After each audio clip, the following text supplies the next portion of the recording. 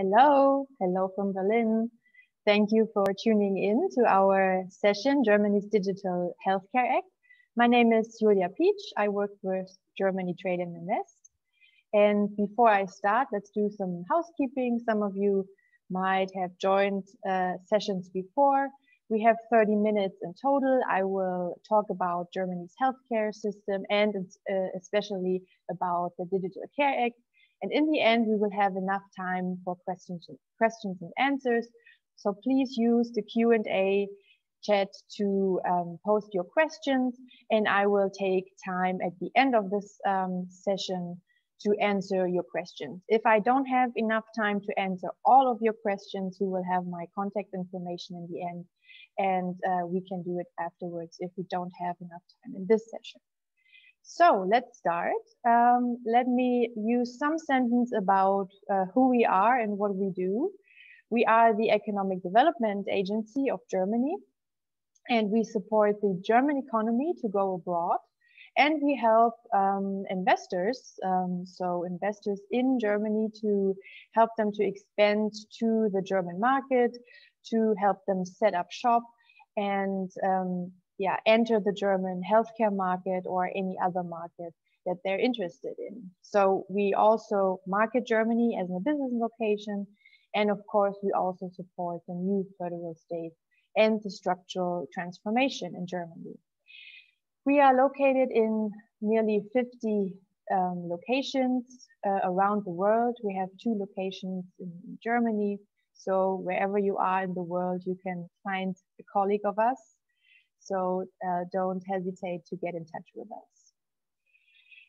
Our business location services look like this. So if you are a company that wants to enter the German market and is interested in how to form a company in Germany, how to start your business here, we have many free of charge services which you can make use of. So we help with market information. We have a lot of material that we can send out, but we also do market research for you.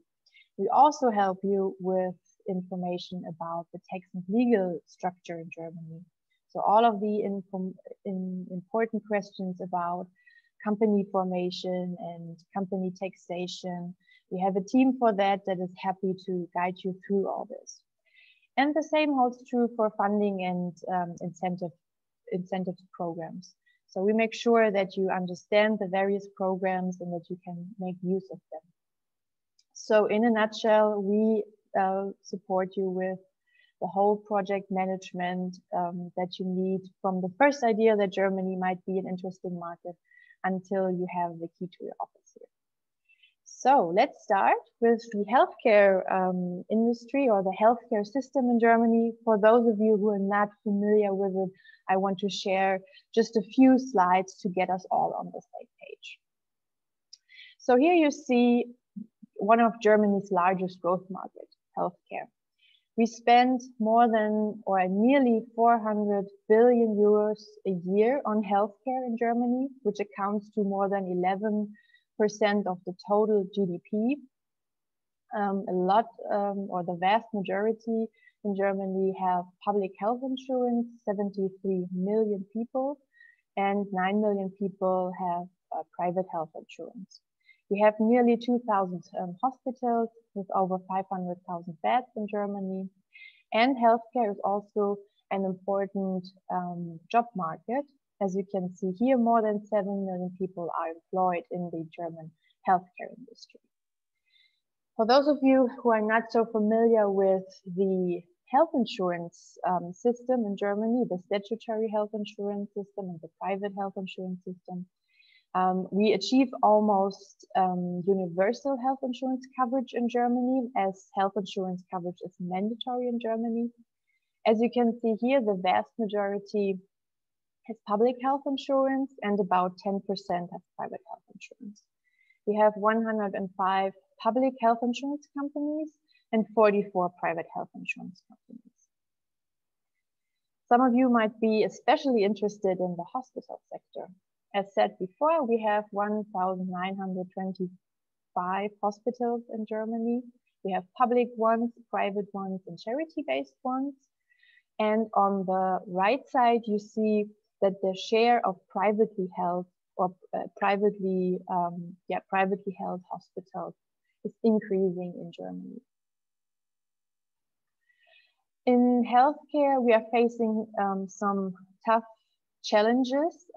As you can see here, Germany is the oldest population in Europe already and the second oldest population in the world after Japan.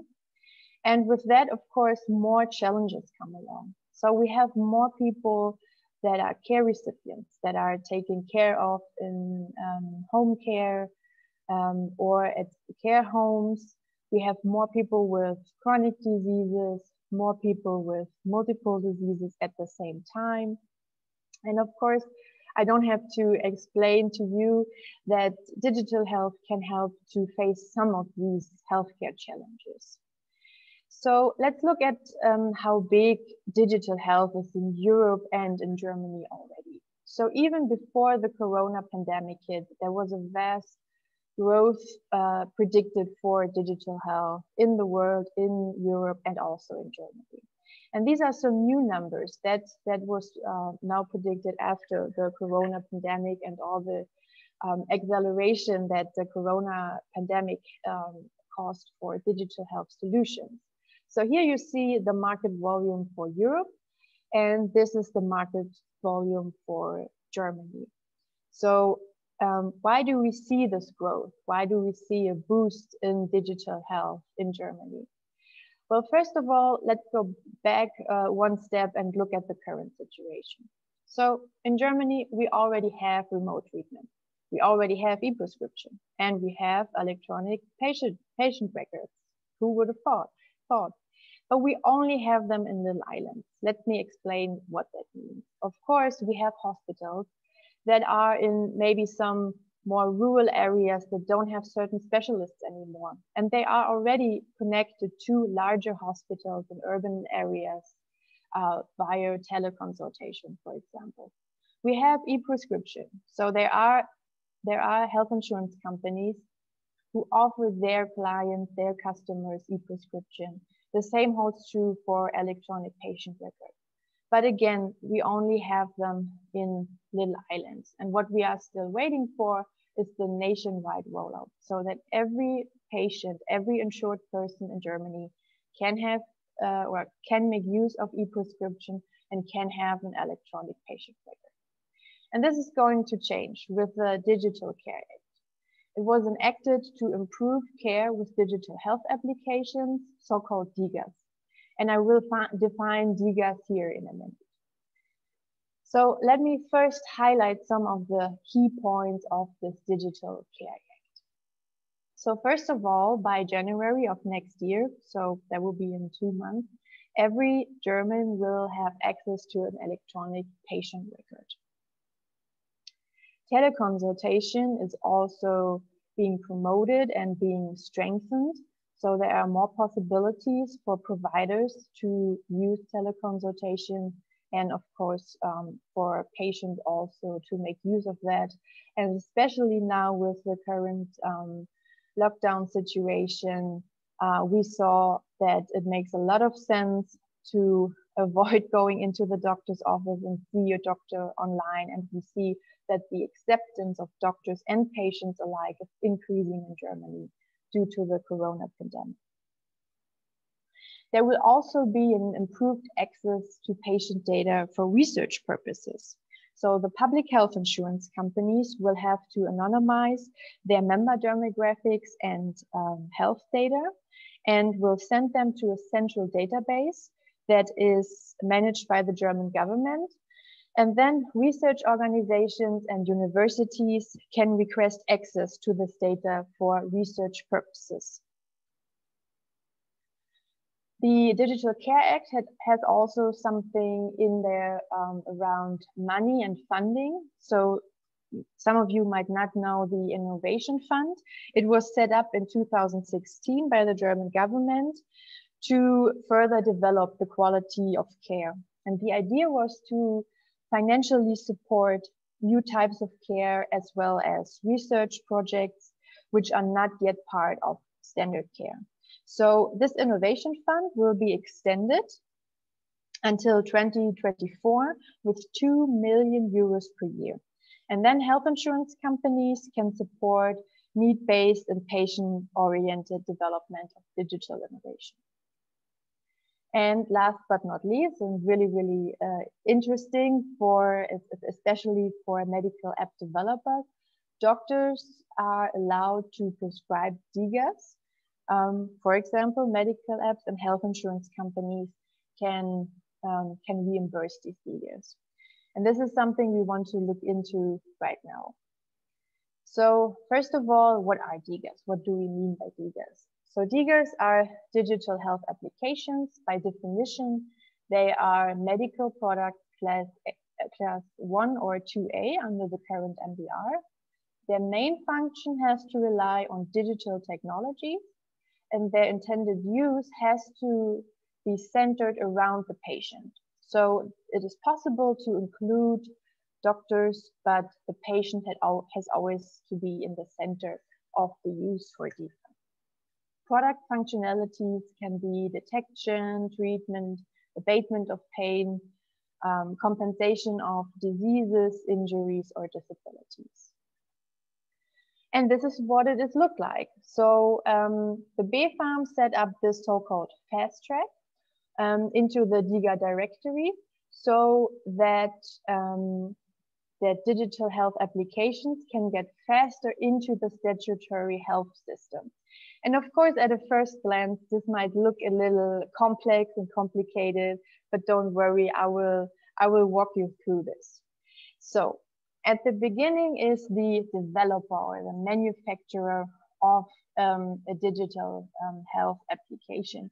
Let's say a medical app, for example. If you have that app and you're sure that it is a great solution for the German healthcare market, you can advise the BfArM, which will get your application. But before that, they will also get in touch with you and can do some consultancy. That will cost some money.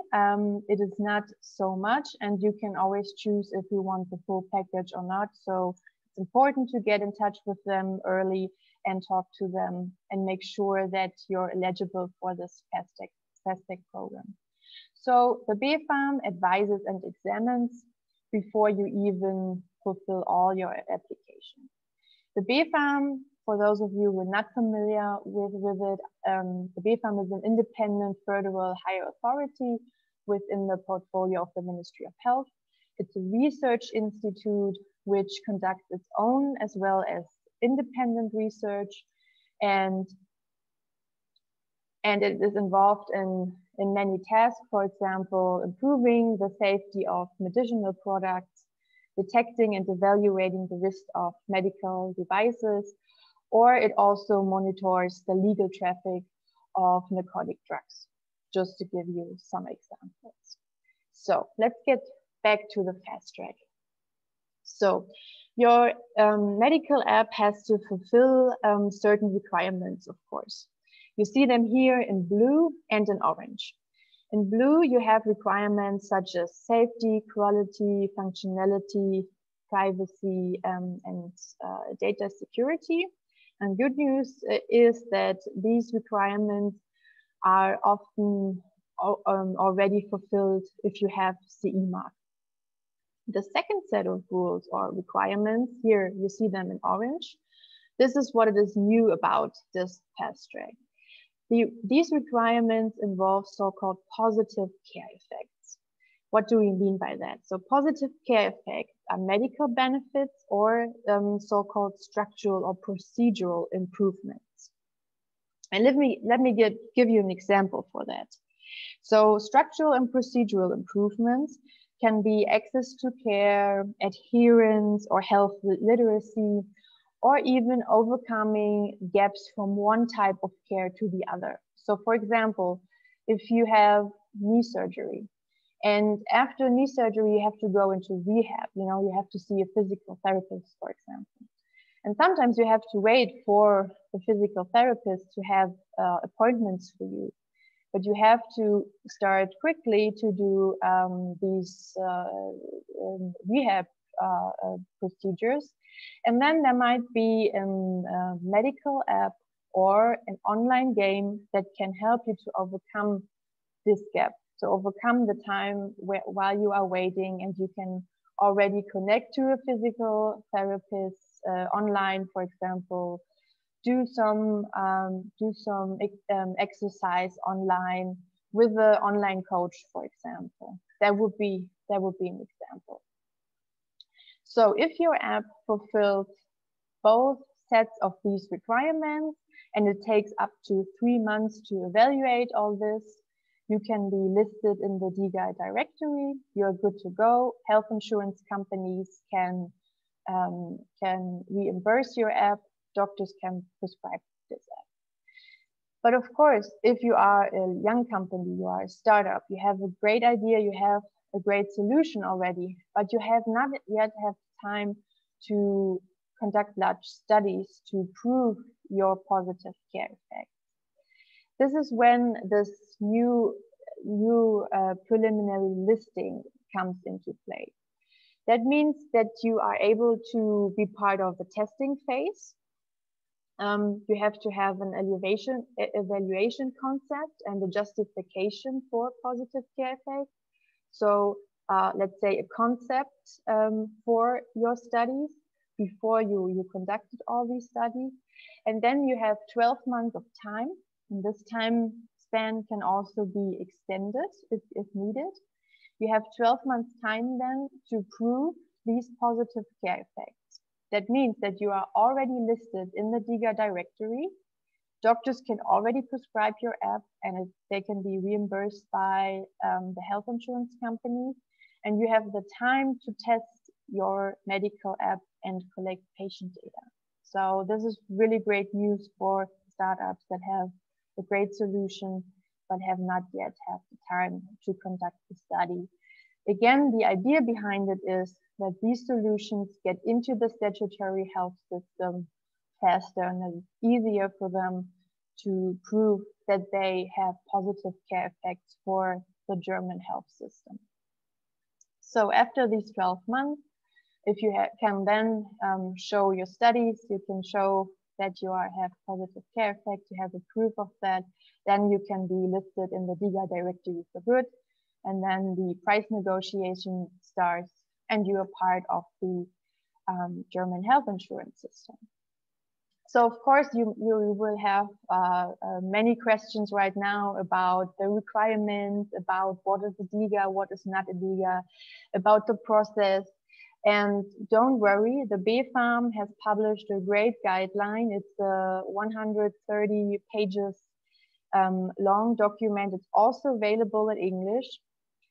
It's easy to digest, it's straightforward, and it gives you all of the answers. It provides you with many examples of what is a GTAI, what is not a GTAI. So make sure that before you consider this fast track, that you get all the information, talk to the BfArM before you start, and then you are good to go. And this is just one path of entering the German market, of course. There are many different options. And even if you have a great solution and it's not focused so much around the patient, but maybe it helps doctors to diagnose certain diseases or so, there are other options to enter the German market. This is just one option. This is one option for medical applications that focus around the patient. So let me finish my presentation by emphasizing again that, of course, the pandemic has encouraged the use of digital health in Germany. And we see now that teleconsultation, medical apps, online coaching platforms have proven their value. And accompanied with the now increasing acceptance by patients and by doctors, and the now forming forming set of rules for this really regulated market, but yet, of course, also a promising market. GTAIs are here to stay also after the pandemic. And we at Germany Trade and Invest, we are happy to support you to guide you through this and to also, of course, inform you about all of the important contact points that you need. So I will end my presentation with my contact details. So please don't hesitate to get in touch with me afterwards. I'm happy also to share my presentation and to provide you with the links that you need to get into this fast track and to make use of all the information that we have available. As I said, we have some more time for questions and answers, and let me just check if we have questions already. So if you have questions, please post them in the Q&A section here, and then I will read them out. And if I don't have time to do that all right now, I will answer them afterwards. Please don't forget to write me an email if I haven't talked about your questions yet. So we have one question regarding, regarding the studies and if they have to be German or not. Yeah, I think I have to talk about two things here. First of all, you can do your application in English. So you can start the process in English, but of course, everything that comes out in the end, so everything that goes into the DIGA directory, and these are the information that the doctors use and that the patients use, they have to be in German, of course. So in the end, you have to translate your medical app and your homepage and all the information that goes out to the German doctors and to the German patients, of course. And talking about the studies, so in general, it said, yeah, the studies have to be in German. The studies have to be conducted in Germany, but there are some certain things. They can be conducted in another country if you can prove that the healthcare system or the health environment is comparable to the one in Germany. And it's something that I cannot evaluate by looking at your solution. It's really important that you talk to BfArM before that and make sure that if you have the studies already from your home country, you make sure that you can use them for this program. So there are some exceptions and there are some possibilities, but you have to closely look at what the possibilities are. So another question, where can we find the BfArM document? Yeah, that's really, really important. If you go on the homepage of BfArM, you find different segments, and under, I think it's digital health applications in English. If you go on their English homepage, you find everything about the fast track, and you also find the DIGA guide or the fast track guide. If you write me an email, I can provide you with the link that you don't have to Google. I'm happy to do that. Oh, another interesting question. 5 applications have DIGA clearance. Do you know their name? I know their name, and it's official information. If you go on the homepage that I just talked about, you also find the DIGA directory. So you can look into the DIGA directory and see who is in that who did the fast track and who is in the DIGA directory. You see information about these applications, so it's publicly available. Again, if you don't want to Google that and look for that, if you have problems finding it, write me an email. I send out the link if you like. Okay, then another question. Is it possible to reimburse as a DIGA before finishing the study or only after final approval? Okay, so as I said, if you don't have these studies yet or in the middle of doing that, the thing that you have to provide is, of course, you have to have the requirements that I showed you in blue. So the first requirements about functionality and data privacy and so on. You have to be a medical device. You have to have CE, and then you can already be in the DIGA directory and reimbursed if you do the studies while you are in that process. So yes, you can be reimbursed as a DIGA before the studies are finished. That is what it is about. It's about getting into the system. If you can prove you have a safe solution and you have a good concept for your studies, and then you can be listed preliminary.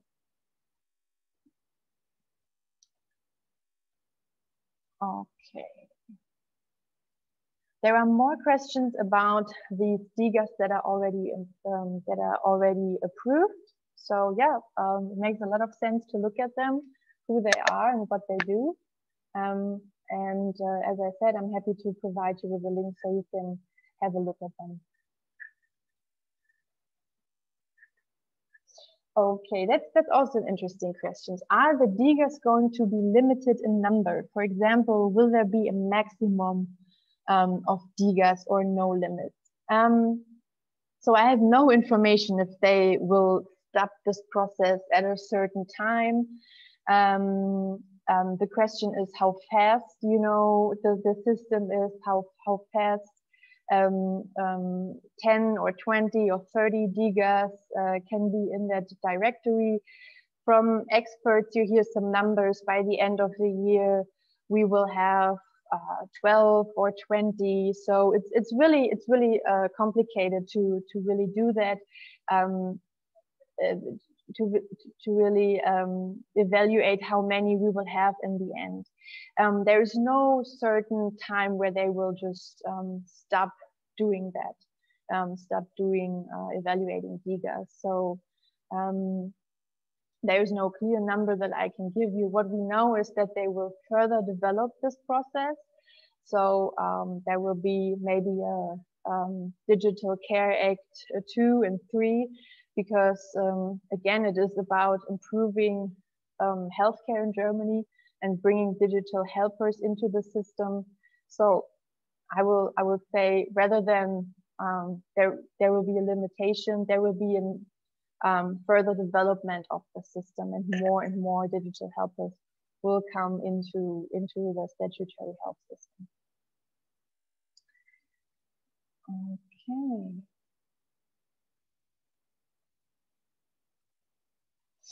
Yeah, that's also interesting. Does the DIGA listing affect as well the private insurance companies? So again, the process that I just showed you was about the public health insurance system, the statutory health insurance system. But it's also important to look at the private health insurance, of course, and some of them already have health apps in their program to